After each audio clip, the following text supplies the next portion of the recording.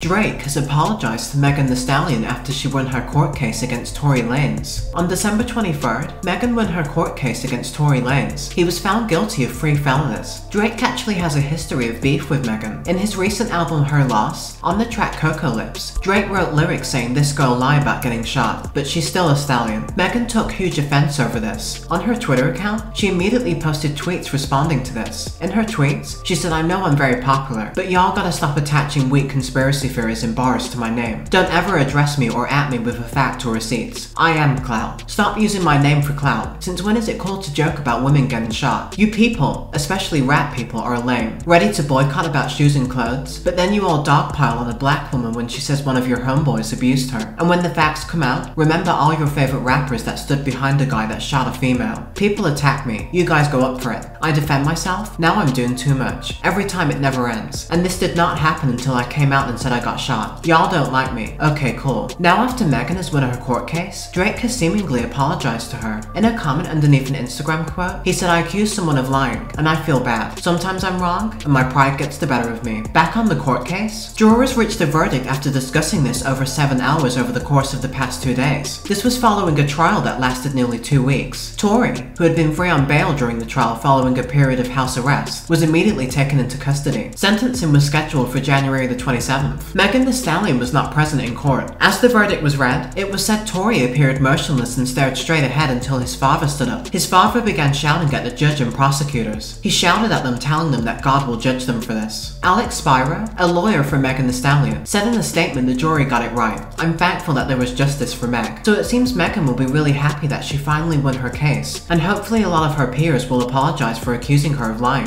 For this video's comment question, do you think Drake was wrong for accusing Megan of lying? Before you go, be sure to give this video a thumbs up and subscribe for daily news updates on your favorite celebs. Thanks a lot for watching.